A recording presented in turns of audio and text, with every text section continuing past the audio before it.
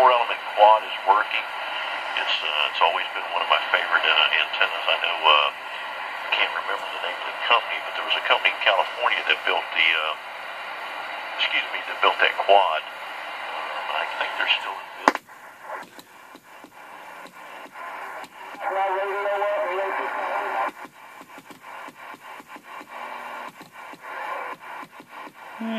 Middle of the night, and there's still a little bit of skip coming in.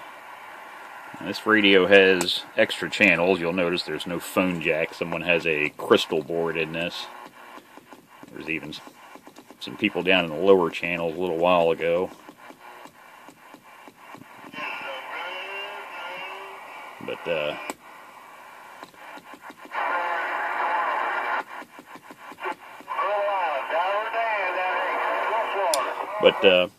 any case, customer sent this one in to have it completely gone through. So basically just replace the electrolytic capacitors, do an alignment.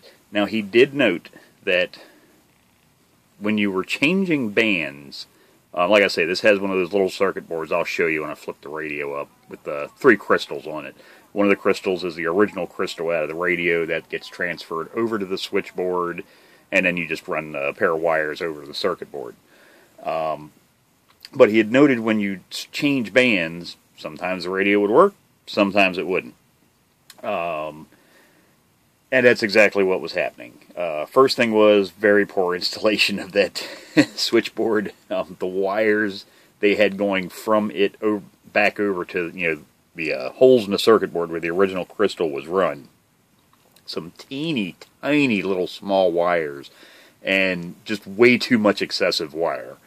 Anytime you do something like that, you want to try and keep your lead length as short as possible, so you have a little bit of loss, because every inch of wire you add, you're adding loss to the signal, and also chances of other signals being able to be induced into that frequency. So try and keep that as short as possible. The other thing, and I think was probably his main problem, was actually the clarifier. I don't know, and this, I guess you could call this a tip.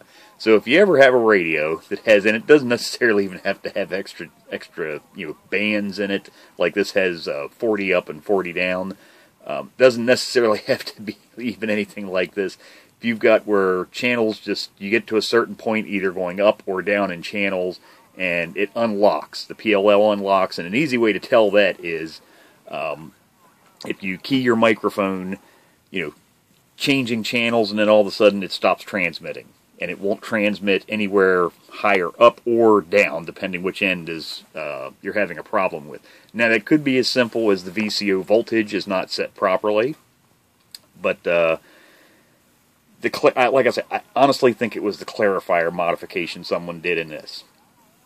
For starters, when you unlock the clarifier, what you're doing, a factory CB radio has what is known as a locked clarifier. So the receive channel is adjusted with the clarifier.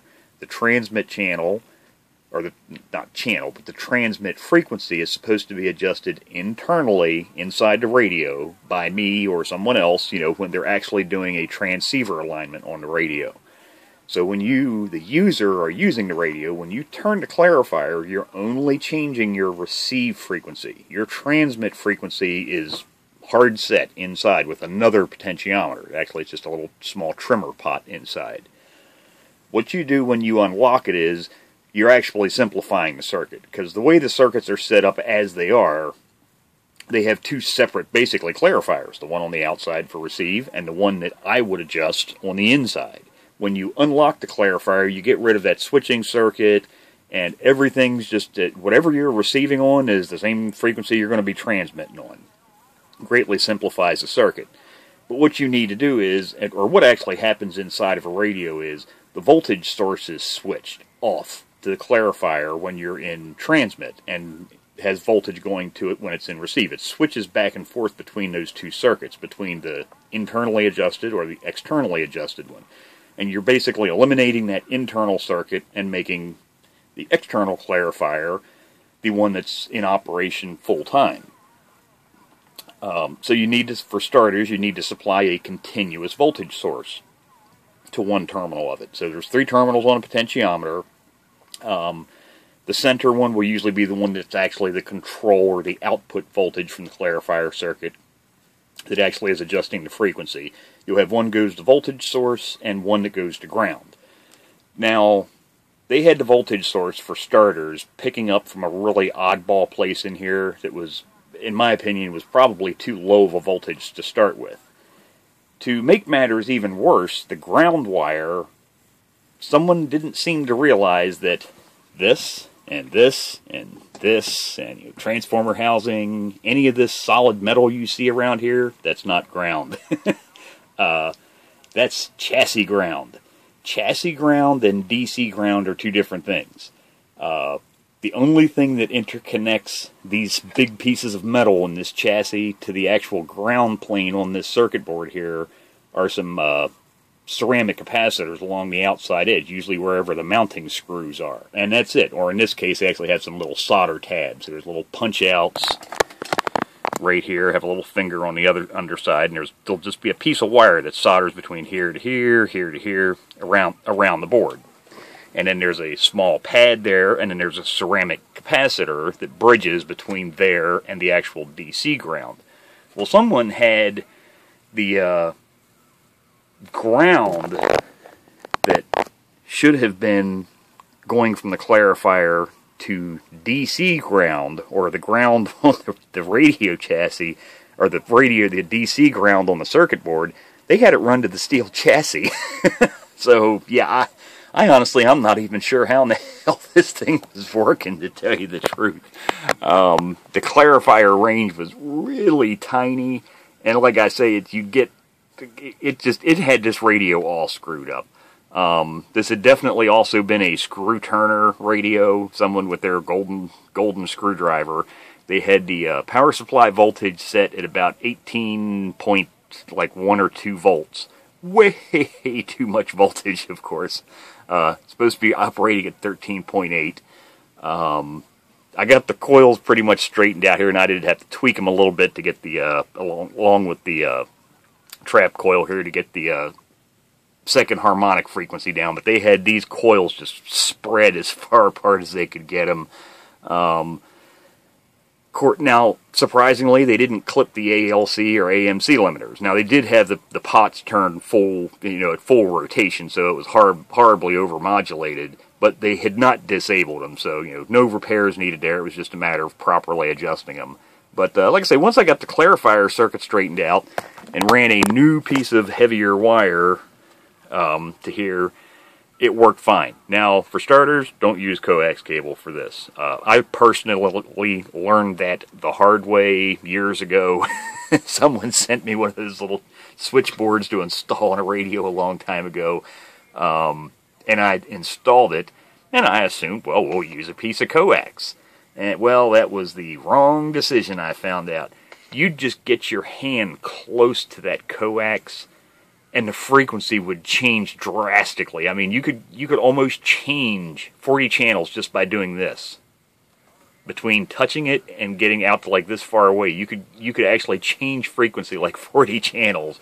That's because on those crystals, the crystal on one side, and some radios, one end of the crystal may go to ground. Well, this one, there are components in circuit on either side of that crystal, so you really don't want to be using a piece of coax wrapped around the other wire, and because the outside one then almost kind of acts like an antenna or capacitor, an inductor. You're just doing all kinds of weird things to the circuit. So yeah, just regular parallel run wire, side by side is what should be used when you're using those little switchboards down there. Now this right here, I need to zip tie this up, but this is actually the headphone jack that was down there with a switchboard. Now someone else had it just in a plastic, like a sandwich bag with like 2 wraps of scotch tape around it, and it was pretty much all the terminals over the years, I guess it punched holes through it, so I've put it inside of a piece of that's heat shrink tubing. Really big heat shrink tubing, but heat shrink tubing nonetheless. A lot of people don't realize it. You can get, if I reach down here and grab it, this is actually what that started out life as. So yeah, you can get heat shrink tubing. I've got other pieces here. You can get this shit really big. heat shrink tubing big enough you can put your whole hand in. But I like using stuff like this, to completely isolate stuff. That way there's absolutely no chance of any of the terminals poking holes through this and shorting out. So like I say, I'll get that actually zip tied before I button the radio up. But it does fit in rather nicely behind here, behind the speaker. But I'll probably what I'll do is I'll zip tie it right before I put the cover back on to this wire bundle right here. But so let me get it flipped over, and I'll actually show you that little crystal board that's in here. So let's turn the radio off, get the microphone unplugged here, switch off the AC power supply, pop the antenna off, put the camera up here slightly. So here is the little board I'm talking about. And it has 2 crystals. Now this is a halfway decent one. I've seen these made by lots of companies over the years. Some of them have no adjustments on them. It's just 2 crystals and an empty socket, like I say, because you're removing 1 crystal out of the radio. That crystal gets put down here in the middle socket, usually on the board, and then the wires run up to where the original crystal was. This one has a trimmer capacitor. One for the upper channels and one for the lower channels. So once you do your transceiver alignment on the radio, get all your frequencies set and everything's, dead nuts on the radio. After you're done that, then what you do is come back and adjust each of these to get these so the frequencies set properly also. So otherwise, like I say, wasn't in bad shape. A little bit of, questionable soldering. There was some remnants of some wires. I'm not sure what this might have had in it at some point in time, but there was some stuff bodged in up here and all over the place. There were you could see where it was a piece of wire there at one time and somebody just clipped it off and there was a little chunk left on it. So, all that stuff was removed, but otherwise, radio's actually in good shape. Nice thing was, by somebody doing this channel mod down here, they've never cut any circuit traces on the underside of the board for the PLL chip to add those extra channels. So the circuit board's still pretty much, virgin condition, I guess you could say. So now it's a good working radio, and ready to go for another, 20, 30 years or whatever. So, like I say, if you ever run into weird problems, channels not working, and what he found, and I did verify the complaint was, he would change bands, radio would be dead. I mean, channel indicator would be on, but you couldn't transmit. And all he'd do would be change the mode, just change mode. Didn't matter what mode you were in, when you'd change bands, radio wouldn't work. All you'd do would be flip the mode switch over here, and it would start working. That's a good indicator that it was out of lock, and a lot of times what that does is it's a voltage switching, and that's enough to get the crystal to start oscillating. Because that's usually what's happened is the oscillator circuit's doing just that, not oscillating. And when you flip the mode switch, a lot of times that's enough it's almost like jump-starting the crystal or the oscillator circuit. So, like I say, things to check.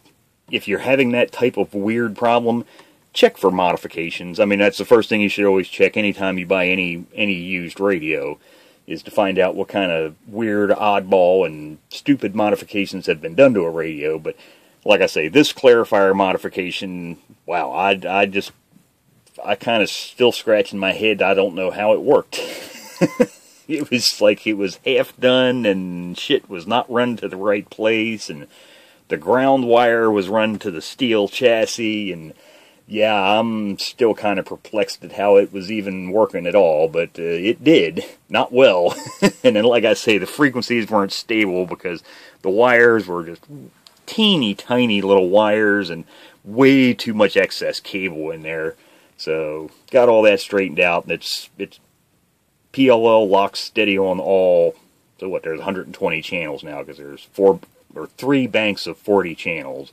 So, all I need to do is reseal some of the cores with some fresh wax. Do just a little bit of zip tying, a couple last little things in here, get the covers put back on it, get it cleaned up, and be ready to head back to the customer then.